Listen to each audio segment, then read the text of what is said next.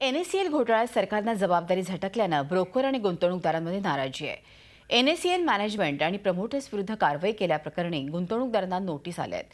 त्यामुळे NSEL फोरमनं नाराजी व्यक्त केली आहे। याविरुद्ध त्यांनी उच्च न्यायालयात याचिकाही दाखल केली आहे। त्याची सुनावणी पुढल्या आठवड्यात आहे।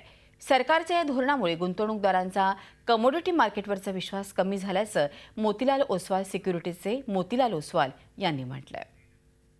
जिग्नेश भाई के साथ काफ़ी एक्टिवली एंगेज था कि कुछ डायलॉग से कुछ हो जाए। आई थिंक 1.5 महीना उन्होंने हमारा काफ़ी मीटिंग्स हुई, लेकिन कुछ ऐसा कोई कंक्लूजन नहीं निकला। Generally we thought that let's go to the FT board. So financial technology के जो बोर्ड में जो इन्वेस्टर्स हैं उनके साथ अभी एंगेजमेंट अभी भी चालू है हमारा। एंड ऐसा लग रहा है कि they want to take some kind of I think losses, but आज सवेरे जैसी मेरी से बात हुई कि भाई हमारे पास लिक्विडिटी नहीं है। मैंने बोला भाई साहब आपके पास लिक्विडिटी अभी नहीं है, लेकिन पहले तो थी, वो आपने कहीं अपने फॉरेन सब्सिडीज वगैरह में कहीं रेमिट तो नहीं कर दिया पैसा। Zee24 तास, एक पाऊल पुढे।